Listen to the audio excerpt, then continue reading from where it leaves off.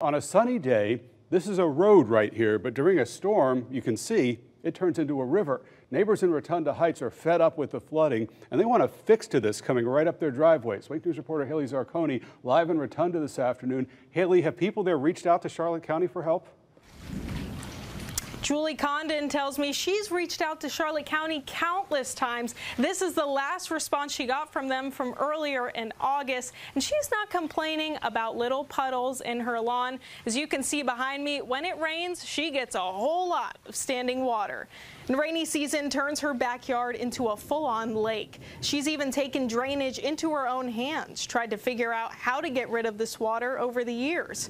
Her and her husband say this is nothing new, and it's not from just storms. They see this anytime it rains, and it adds to this. From the side of the house to the back, it all floods. With more water comes more erosion, leading to a pond right behind her pool.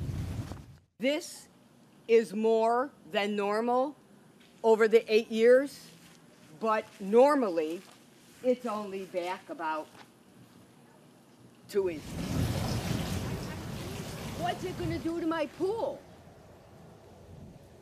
And you heard her, not only worried about this water that we have back here, but what happens when it comes up farther and gets over to her pool. And her property line ends right over here at a post behind me, but this water continues to seep way beyond past it, especially with rain like what they saw over here yesterday. One neighbor told me that they had about 4 inches of rain from yesterday's storms. And coming up at 10 and 11, I'll have the full story. In Charlotte County, Haley Zarconi, Wink News.